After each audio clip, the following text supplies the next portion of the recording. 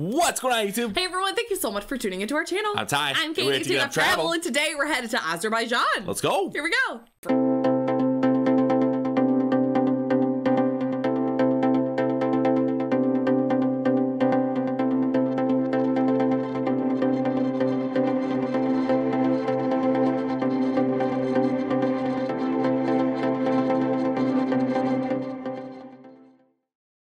I'm excited for this. Me too. Yeah, now, we don't know much about Azerbaijan. I think we checked them out in Eurovision, though, on our other channel, our music channel, tktoptunes, last year. And that was good. Yeah, really good.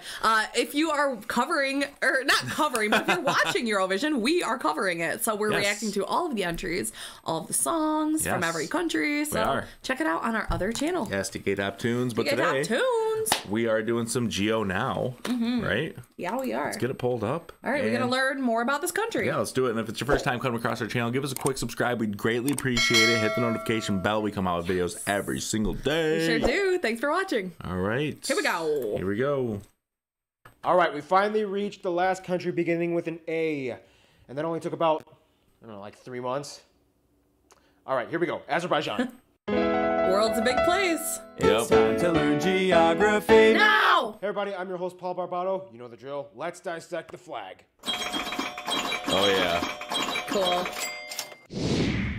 The flag of Azerbaijan is a tricolor banner of blue, red, and green with the white crescent and star emblem in the center. The blue represents the Turkic heritage of the people, the red represents progress and social democracy, and the green represents the Islamic civilization. Also the crescent, has, of course, you would think means Islam, and it does, kind of. However, the Azerbaijanis and Turks will tell you that the symbol originated from the Turkic people and not the Arabs, so the symbol could also refer to Turkic heritage. And the 8-pointed star, some people will tell you that the star represents the 8 tribes, like the Dumbuli, Kizilbash, and etc., but it actually represents the 8 letters of the word Azerbaijan written in Arabic, even though Azerbaijan has adopted a Latin-based alphabet. Moving on. Cool. To make things short, if you look at Azerbaijan's borders, it kind of looks like a crazy bird flying while it's losing one big feather. Located in the Central Caucasus region of Eurasia, Azerbaijan is bordered by 5 other countries. You would think 4, but we'll talk about this little guy in a sec. And the mighty Caspian Sea to the east. Yeah, that's interesting because that's totally disconnected. Yeah, it is. Interesting. Yeah, really interesting. What's the country right there in between that? I don't know. Huh. The capital is Baku, right along the coast of the Caspian, and the country is divided into 9 regions and 1 interesting autonomous republic. We'll talk about that soon, but first, now, as we mentioned in the Armenia video, we did talk about the Nagorno-Karabakh region and so Armenia's right there. Conflict. First of all, do not call it a republic to an Azerbaijani. They will get mad at you. The Nagorno-Karabakh region is not recognized as a sovereign state by any other country in the world, and today it's kind of considered as a de jure region of Azerbaijan, even though Azerbaijanis avoid going there. Also in the Armenia video, I did talk about the Armenian genocide, which did kind of ruffle up a lot of feathers with the Azerbaijani and Turkish viewers, and so I think it's maybe only fair if I talk about the Azerbaijani side of the perspective. The Azerbaijanis will mention the Khojali massacre, in which hundreds of Azerbaijanis were attacked by Armenian troops. It's estimated somewhere around 300 to 600 people were killed during the massacre. Both sides have attacked each other in the conflict. I'm gonna move on before things get a little bit more awkward. Then you have the strange but quirky separated exclave known as the Nakhchivan Autonomous Republic in the west, bordered by Armenia and Turkey. By the way, the Nakhchivan Autonomous Republic is not a separate country. It is part of Azerbaijan. They don't want to be separate. Remember how in the Armenia video I told you that Mount Ararat was kind of considered the area where Noah's Ark landed?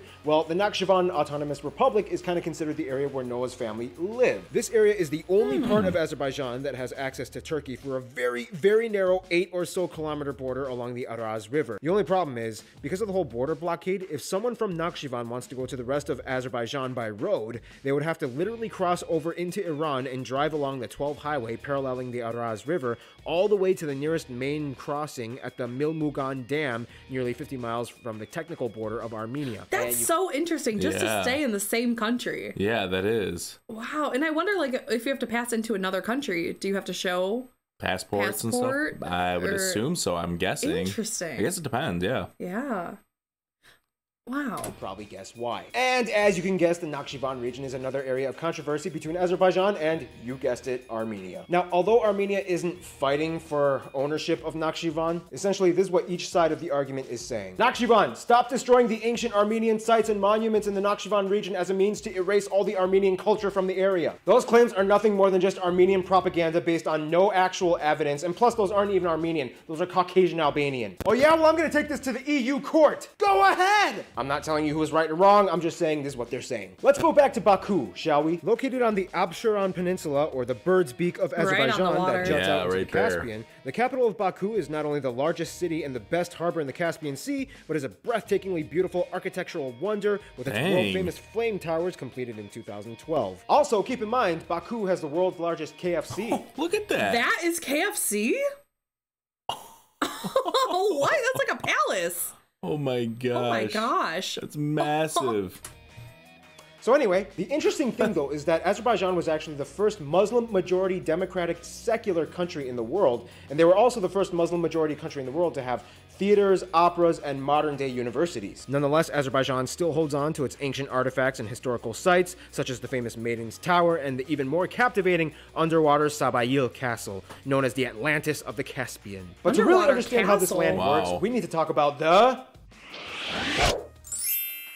Now this is where things get a little interesting because the landscape of Azerbaijan has some pretty cool tricks up its sleeve. For one, the land is about half mountainous, with the Caucasus mountain ranges dominating the north and west parts of the country, and the Talish mountain range in the south Lakaran region. With Nordic wind patterns streaming down the Caucasus, yet the mild Caspian Sea effect, the climate can be quite drastically opposing depending on where you are. Azerbaijan has this kind of strange terrain phenomena in which it has cold alpine mountains right next to these dry subtropical zones right next to the coast, in which you can find things like orange and lemon groves and tea plantations, which kind of need a warmer climate to grow in. By the way, Azerbaijanis love tea. They kind of obsess over it. They even made multiple monuments to tea. But the place where things get really interesting though would have to be in the Gobustan region south of Baku. One of the world-renowned landforms that Azerbaijan would have to be known for would have to be its famous mud volcanoes. About half of all the world's mud volcanoes are found right here in Gobustan. Another cool thing is that Azerbaijan those are like hot in temperature.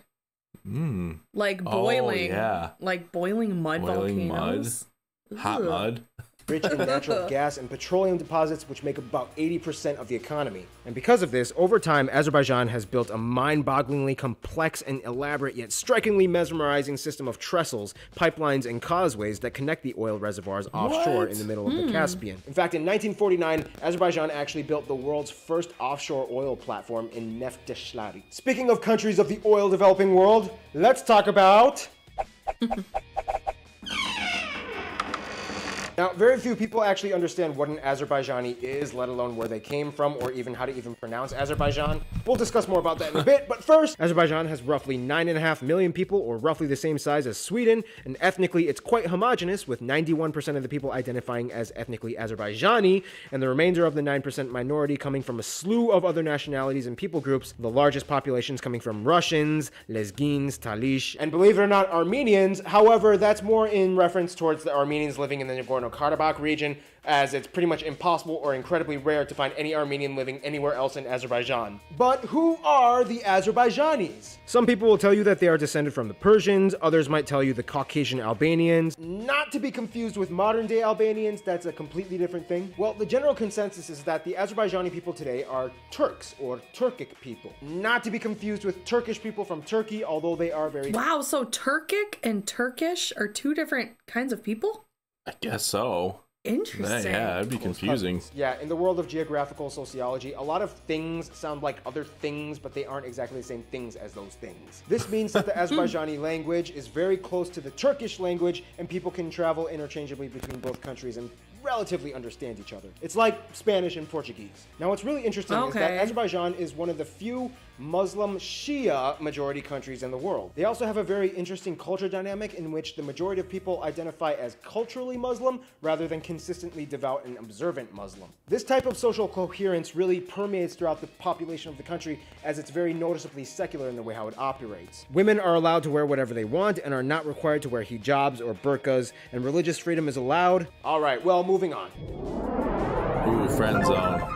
To put it simply, Azerbaijan has a long history of friends, but also some surprising new people that they just started to kind of click with. Today, Azerbaijan has diplomatic relations with over 160 countries, mostly centralized in Europe and Asia. Azerbaijan's immediate neighbors to the north and south, Georgia and Iran, have always had cordial relations with Azerbaijan and have open borders and trade agreements. When it comes to Russia, though, things are a little hit or miss. Yes, as a former Soviet state, Azerbaijan does have ties to Russia, and they have been working on their diplomacy and partnerships. However, most Azerbaijanis disapprove of the relations with Russia, mostly because they are more supportive of Armenia in the Nagorno-Karabakh conflict, and even took part in fights like the Khojaly massacre. Pakistan is kind of like the fangirl of Azerbaijan. Pakistan cheers for Azerbaijan and recognizes their side of the Nagorno-Karabakh conflict, and has even gone so far as to even unrecognize Armenia as a state. Strangely enough, though, Azerbaijan is actually one of the few Muslim-majority countries that actually gets along pretty well with Israel. They provide Israel with fuel, and Israel provides them with agricultural and technological assistance. The Jewish community has lived peacefully within Azerbaijan for over 1,500 years.